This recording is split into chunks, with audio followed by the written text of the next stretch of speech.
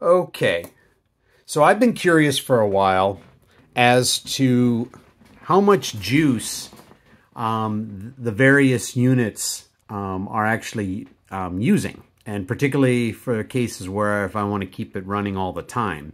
So I picked up one of these kilowatt. They have different ones. This is an EZ. I think it makes it easier to figure out things like, you know, how much things are actually costing, etc. But right, for the purposes of this, it's just set at the measuring how many watts it's using. So I was going to do the G1 through G4, run it through the paces in terms of, you know, what is it like when it's just sitting off, idle, sleep, under a heavy load, that sort of thing. And just kind of compare them to see if we get, you know, if there is much of a difference. So I'm starting out with the G1 that I did in a pretty recent video. And I'm trying to make it so that everything is pretty consistent. You probably can't see it here in frame. Let's see, move this up a little bit. All units are going to have a, obviously the power supply. It's going to have a network connection. It's going to have both a mouse and a keyboard connector, and then the display port. So just to kind of do, you know, an apples to apples comparison. So here we're looking at a G1. It's completely off. The only thing is the power is on. It's been fluctuating, probably pulling in maybe 1 watt. So let's see what happens as we turn it on.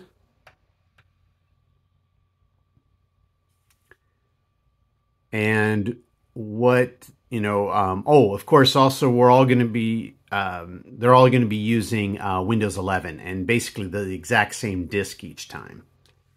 So it's booted up right now to the login screen. You can see we're running around 37. I'm going to go ahead and log in. Okay, I'm logged in. Not doing anything right now. It seems to be going down a little bit as it's sort of settling. That's pretty nice, down to, you know, the 10 watt range. So I'm not doing anything. I don't have anything running. Okay, let's try putting. I'm going to run the heavy load program that I've used in other videos for measuring things like temperature, and we'll run it for about 1 minute and see what it does. I'm starting it right now. And obviously you could see it increasing. All right, I'm going to pause this here and we'll let it. Okay, after a minute, it's still around the 52 watt area range. Let's go ahead and stop this. And we see a pretty dramatic dip in the usage. Let it settle again. Okay, fan's really wearing down. And let's try putting it to sleep to see what we get. Okay, looks like at sleep about 2 watts. So for those folks that, like myself, that have a, I'm using a G3 as an example for my my day-to-day machine, and I probably have it go to sleep after a couple hours. So just sitting there would run about this is the G1, of course, run about 1.8, 2.0. And we'll go ahead and wake it up. And we'll go ahead and log back in. Okay. We'll let it settle a little bit. Let's try a browser. Okay, not too bad. CPU usage is pretty low, like 4%, because it's just basically just sitting at a browser window. Okay, well, let's go try a G2. Okay, so we've got a G2, and I believe it's an i5 6500T. Just plugged in with power, very similar to the others. It's at 0.9 watts. Let's go ahead and turn it on and see what we get here. All right, we're at the Windows login. Logging in. We'll let it settle. All right, now it's starting to come down to lower numbers. Okay, let's try the heavy load and see what we get. Okay, I just started the heavy load. This seems to be doing a little better in terms of power usage on the heavy load. We're already up to almost 45 seconds, and we're still at the 41, 42 for the wattage, and we just passed 1 minute. Okay, let's stop it, and we can see the numbers dropping down significantly. Let's try putting it to sleep. Wow, its sleep is almost close to being off, as far as, vacillating between 1.1 and 1.2. Let's wake it back up. This way we can also, confirm that it was asleep. Yes, it is. It's coming back. And we're back to the login screen. Very small numbers. Very nice. Okay. Let's try a G3.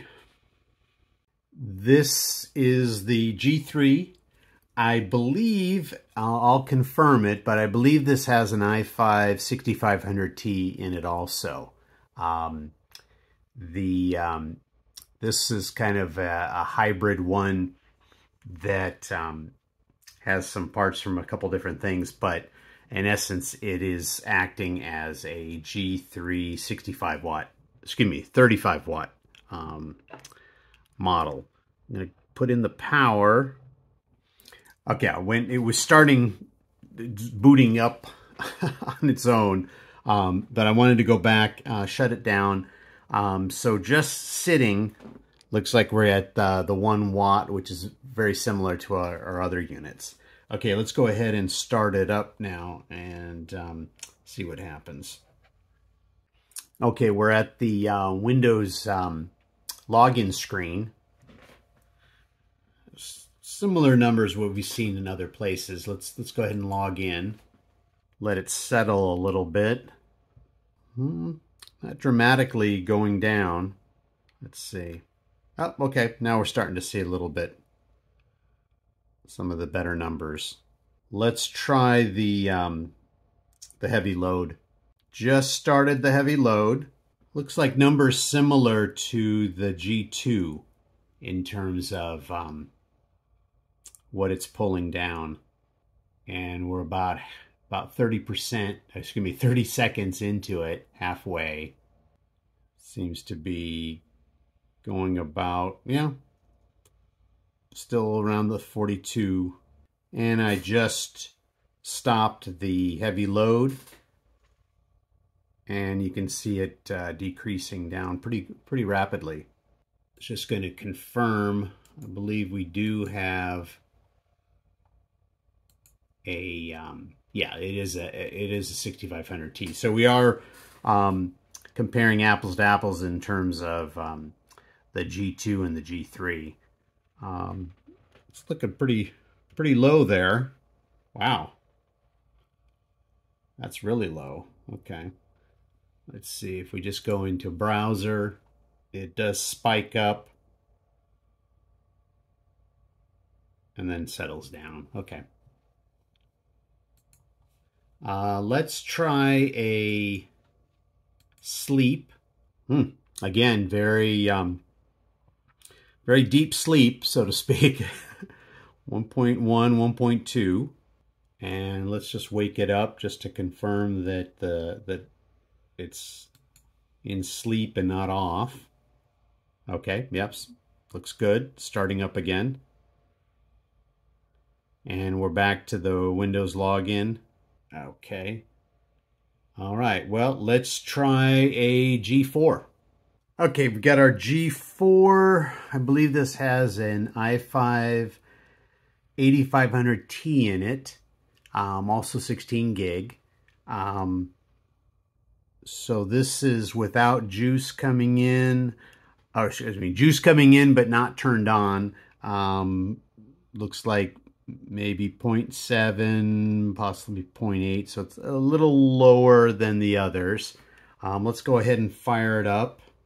Okay, we're at the Windows login screen. All right, let's see as it settling down pretty nicely. Some pretty low numbers. Give it a little bit here. Seems to do a little better with just this idle. Let's go ahead and we'll try the heavy load. Okay, I just started the heavy load. Does seem to be running